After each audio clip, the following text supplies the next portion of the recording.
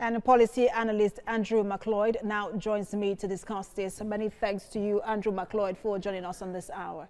Now, we've seen the pound sterling drop against the dollar on the occasion of Brexit. What other economic impacts would this have on both sides of the divide, both the EU and the UK? Well, now we don't really know for sure. This is where, to use a metaphor, rubber hits the road. Brexit is done, to put it in Boris Johnson term, in the fact that Britain is no longer in the EU. But the economic consequence depends on the future trading arrangement between the EU and the United Kingdom. And as someone put it in the media in the last couple of days, this is the first time in history people with a free trade agreement are about to start negotiating about what barriers they will be putting up. So the economic impact will very much depend on what the terms of the agreement are. Now, as of today, there's no change to the terms of trade or to the terms of migration because we're in this transition period until the 31st of December.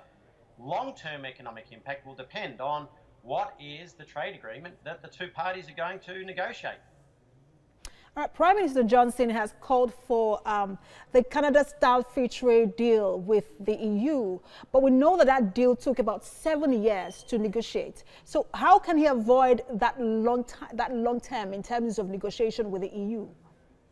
Well, it is an unusual negotiation. If you take the Canadian Free Trade Agreement or the Australian Free Trade Agreement, which I know better as an Australian, that you were taking two economic blocs that had no agreements in place and trying to create new agreements, whereas right now the United Kingdom and the European Union are in complete alignment with all of their trade policies because 3 days ago the United Kingdom was in the EU.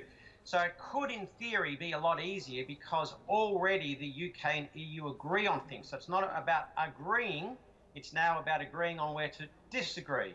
So in theory, it perhaps could be quicker than the Canadian Free Trade Agreement, but it really, really depends on how divergent from the EU the UK wishes to be.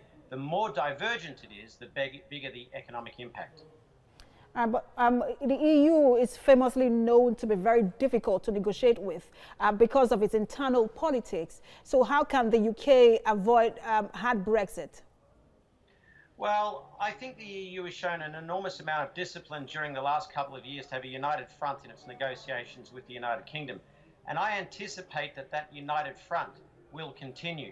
So I actually think it will be quicker and easier than a normal free trade agreement, but it will neither be quick nor easy, if that makes sense. All right, Prime Minister Boris Johnson, I want to take a statement from him. He talked about the free movement. He said that he welcomed the end of EU free movement. What would be the effect of these on immigration across Europe?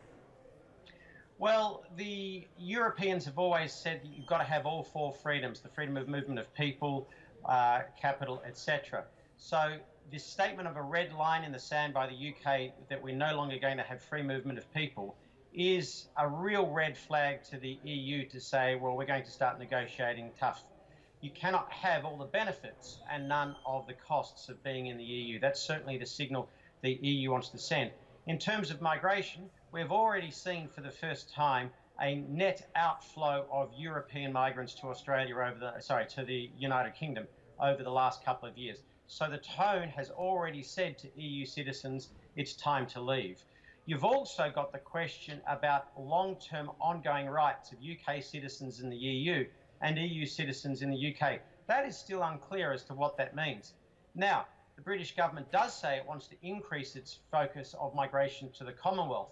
And it's interesting because I think there might be a little bit of racism here because when they say the Commonwealth, they really mean Canada, New Zealand and Australia. They don't really mean Nigeria, India and Pakistan. But to be honest, salaries are so much higher in Canada, Australia and New Zealand than they are in the United Kingdom that any liberalisation for migration with Australia, New Zealand and Canada will see UK citizens going there, not the other way around. But we already have seen an increased interest from countries like Nigeria, India and Pakistan. So it's going to be a bit of an interesting challenge to see how the UK manages its narrative around migration when most of the people who want to come here are not necessarily from the countries that the United Kingdom wants to attract people.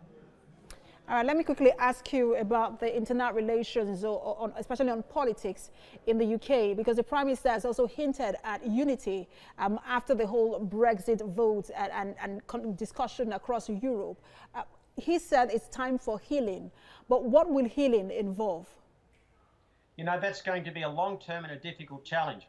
Remember, 48% of people voted to remain in the EU, 52% voted to leave. So it was very, very close, and many commentators have said the true belief of the general population was mainly to remain. It's just that the Remainers didn't vote. But that having been said, Britain's exited. That debate's over. The more interesting challenge is how do you create a unified narrative about what it is to be the United Kingdom? And I say the United Kingdom, not Britain or England, because of course you're going to have growing moves within Northern Ireland to trigger a referendum for the reunification with Ireland. Whether that succeeds or not, we're yet to see. We've already seen members of the Scottish Parliament vote to have a second referendum on Scottish independence, so we don't know how that will go. So it's all very well to talk about unity of the United Kingdom, but Boris Johnson has a big challenge to keep the United Kingdom in place, let alone unify it. Policy analyst Andrew McLeod, thanks for your time.